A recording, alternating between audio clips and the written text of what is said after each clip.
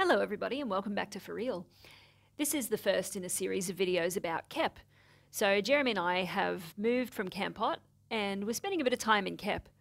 We'll put out a video explaining why we moved and where we are and what we're doing a bit later on, but until then this will be the first in that series. So on the map you'll see Kampot and its relationship to Kep.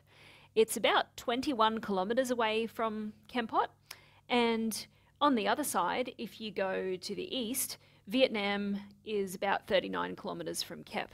So that's a bit of geography of the province. The province itself is really, really small. It's only really got a couple of towns in it, and it's bordered on all sides by Kampot province. All of the places that I'm going to visit in today's video are within the Kep town area that's circled there. I went to so many different places that it's really impossible to pinpoint them all on a map, but as I say in the video, it really is just about wandering around and finding things that pique your interest. That's what Kep is all about to me. So let's get started. Well, I'm here at a pagoda in Kep, one that I haven't been to before. Been a bit of a break in the rain, so I thought I'd get out for a ride and see what's happening here. Have a quick look.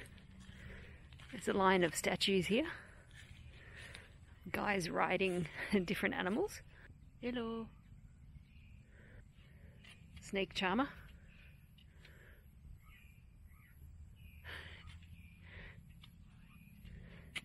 This one's riding a snake. This one's riding a rabbit. It's like they're going to have some kind of weird race. See who's got the fastest animal. I reckon this tiger looking thing would win for sure, especially if he's beaten it with that stick to keep it going. And last guy's got a cow. I know. Oh. Is it a rat? Or a capybara? Something like that. He's got a very surprised expression on his face.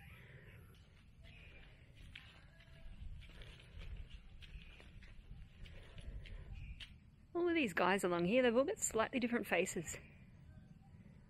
It's very cool. I think that's where the monkey business goes on over there. Oh, here's a pond.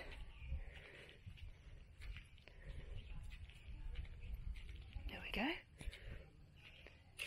Slightly creepy, weird swimming pool kind of pond.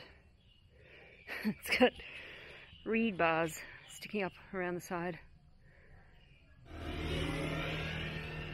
Just on the Kep main road, I came across another one of those old French villas. So let's have a look what it says. Oh, it says it's the Queen's Villa.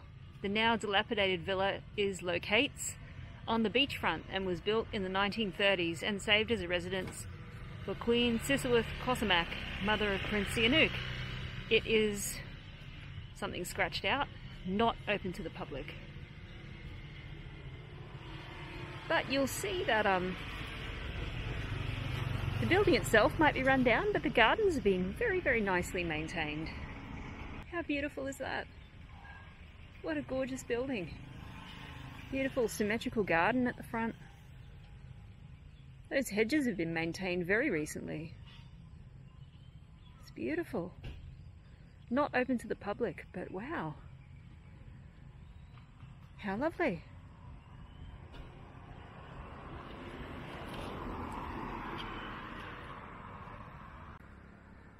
Kep has certainly got some amazing roads. Look at this. It's a 4-lane highway, I guess, with an island in the middle. But just over here, in all of this lush greenery, can you see that fence in there? That's kind of what Kep is like. There's just remnants of old buildings and structures kind of being taken back by this greenery. Kep's also full of really interesting places like this. Come across these little driveways and you think, what's going on in there? Certainly brings out the explorer in you, this place. They have guard mosquitoes here, so best not dilly-dally. Here's another one. It's just so inviting. Look at those lovely gates. Doesn't look like anyone's been through there in a long time. Makes you want to go in though, doesn't it? This is Kep for you. Highway.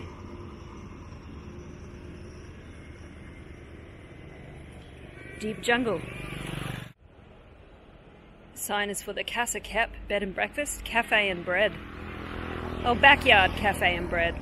Actually, I saw that for sale down at the shop, so they're still operational, but that's the road you have to traverse if you want to go there. Pretty challenging, I think. So I'm going to go for a walk up there and see if there's anything up there in the next, I don't know, half a kilometre or so. We'll see. This place with a fairly imposing entry is called Monica Village. Just see if I can poke my head in there. Doesn't look like it's up to much. Nobody around, but it's definitely been maintained. Another gate. This time it's slightly ajar. Let's just go towards the gate. See if there's anything of interest to be seen. This looks like vacant land to me. If there was something here, it's gone.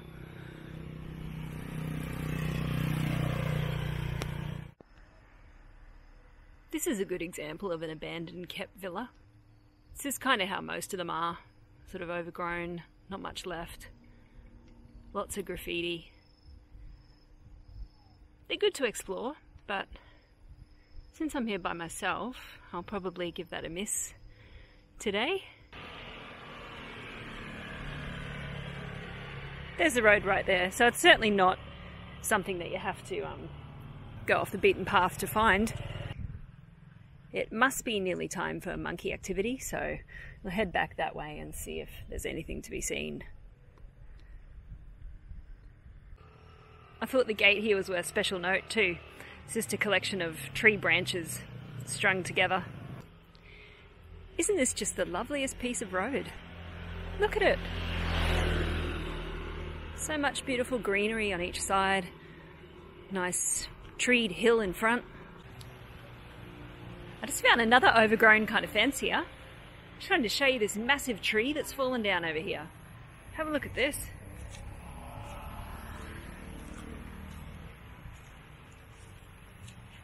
It's huge. Anyway, I just realised that as I stopped to get the camera out, we have our first monkey. Okay, let me just get into a position where I can show you. Here he is, up in the tree. Can you see him? His tail's going nuts. It's a little baby one. It's tiny. He's giving himself a scratch. There's our lovely road. And over here, there's a set of stairs that have been overgrown. There's something beyond that gate there. I think I'm still a little bit early, because when I came past this place yesterday, it was crawling with them. There would have been probably 30 just playing on this building alone, running up and down the fences and, you know, jumping from the trees to the fence. It was great, but none to be seen so far. Maybe I'll just linger for a little while and see if any appear. Now I understand why there were so many monkeys here yesterday, and probably all the time, because this house has got a for rent sign on it, so it's probably not inhabited right now. It's a pretty place on the hillside. It's called Italian Corner, restaurant and bar. Looks very pleasant indeed. We'll have to do a cost of living video about Kep.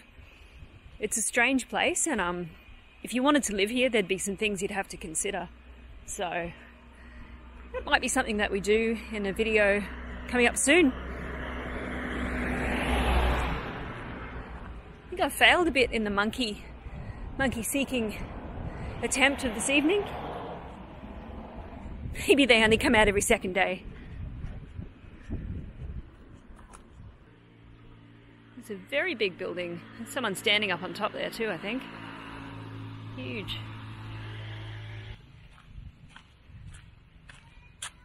Another inviting looking driveway. It's quite flat and then it turns to dirt and gets quite steep further down there. Another really good thing about Kep is that it's nicely signposted, so wherever you are around the place, you're not far from a sign that's going to show you the direction that you need to go for the various attractions around the area, which is pretty much the beach, the national park, or the crab market. But sometimes it's just good to have that reassurance that you're going in the right direction. I do also intend to go up into the Kep National Park in the next couple of days, so have a look at that. Just show you the sign here. Kep National Park, 600 metres up this road. Squirrels Association, 900 metres. Kep Running Club, 900 metres. And the Led Zepp Cafe, which is has a really good rating for an excellent view back down over to the coast. So definitely worth a look. I think Led Zepp Cafe is actually inside the boundary of the national park, and you have to pay a princely sum of $1 to enter. So be doing that and having a bit of a look around up there. Kep's got a lot to offer, and it certainly rewards the aimless wanderer. I hope you've enjoyed this little look around, and don't forget to have a look in the description of this video, check out all the links that we have, and we'll see you in our next video.